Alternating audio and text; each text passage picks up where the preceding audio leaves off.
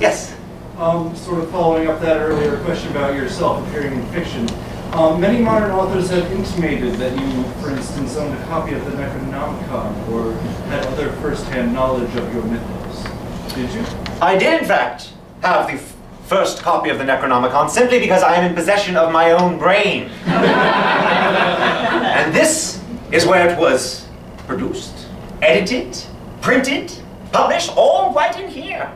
My own personal Gutenberg, behind my very eyes. There is no Necronomicon beyond that. And yes, people have in fact intimated, as you say so politely, that I was merely taking notes from some little book I found in a second-hand store. No, that was mine.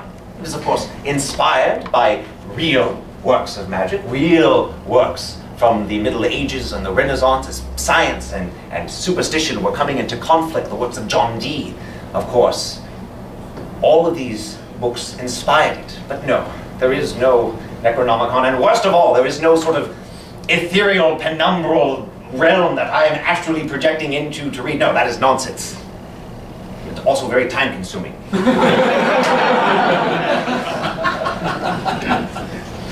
Yes? How do you feel about the role-playing games where people build their own characters to live in the universe you've created? I have definitely heard of this phenomenon, and I don't quite know why one would want to spend much time in my worlds. I imagine they do not spend much time.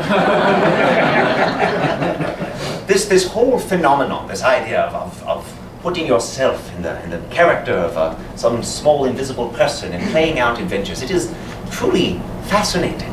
Something we did not quite have in our time. I think H.G. Wells was working on something along those lines, but I really wasn't paying attention. No, it is fascinating and frightening.